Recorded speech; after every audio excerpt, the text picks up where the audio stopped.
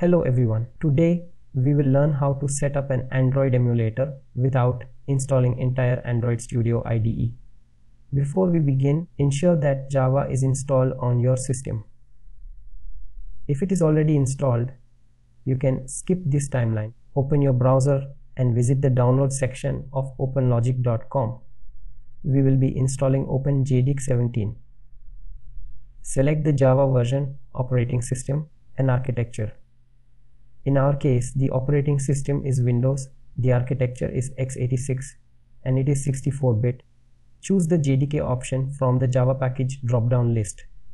You will see two download options here. The first is .msi and the second is .zip. Click on the .zip button to download the file. Once the download is complete, extract the file into the C:/Java directory. If the Java directory does not exist, it will be created automatically. I recommend extracting it into C:/Java directory for simplicity. You can choose any location you want. Open the directory to verify the extracted files. Copy the directory path for the next step. Now, we need to tell the system where Java is located by configuring environment variables. In Windows, search for environment variables in the search bar and open the settings. Create new environment variable.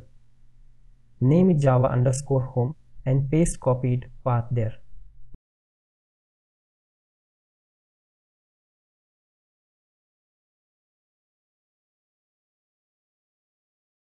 Now edit path environment variable and add new value, which is %Java_home %/bin. Save the changes. Let's open the terminal window and type Java -version. If you see version of the Java in the output, means it is installed. Now let's install Android command line tools from the developer.android.com. Go to the download section, scroll down until you see command line tools only section.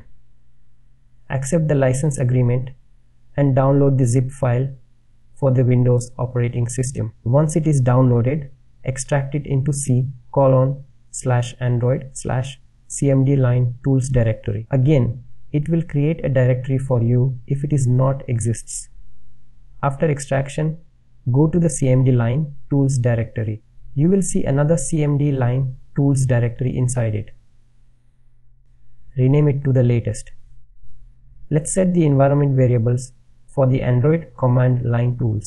Copy the path and go to the environment variables and create new variable. Name it Android_SDK_root. Edit path variable and add %Android_SDK_root %/cmd line tool/latest/bin. Save it and open the new terminal window. Please make sure you run it as an administrator. Type this command to download Android platform tools, platform, and system image required to run the Android emulator. You may wonder what is the 35 number in this command. It is basically an Android API level. Each API level is associated to the Android version. You can check these details from the apilevels.com. As you can see, 35 API level is Android 15 on the system. If you want to install any other version, you change it in the command. Hit enter and you will see prompt to accept the license agreement. Type Y to processed. This may take time depending on your internet speed.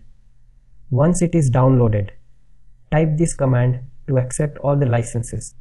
Go ahead and accept all the licenses. Now type this command to create an Android virtual device. My emulator name is the name of the Android virtual device. Then specify the system image which is downloaded earlier using SDK Manager tool, and the last is device, that is pixel. For more information, please visit to AVD Manager section on developer.android.com site. I will share all the links in the description below. Now let's start the created virtual device by emulator command. This is the command you will use more frequently to start the emulator. Oops, looks like emulator command not found. Let's check for it in the command line tools directory. As you can see, it is missing here. Let me tell you one thing. Emulator is a tool which is not a part of the Android SDK tools anymore. So we will need to install it separately. Let's go to the SDK tools section and scroll down until you see Android emulator. Click on the Android emulator release notes link. Go to the emulator download archive page. Download the latest version zip file by simply clicking on the link. After download, extract it into c:/Android directory.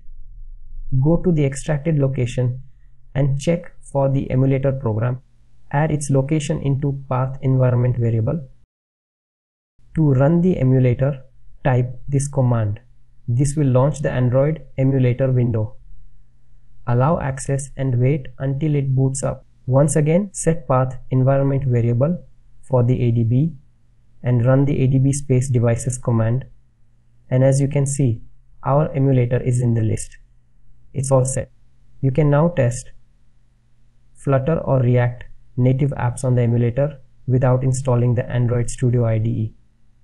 Thanks for watching. If you like my video, please don't forget to like and subscribe my channel.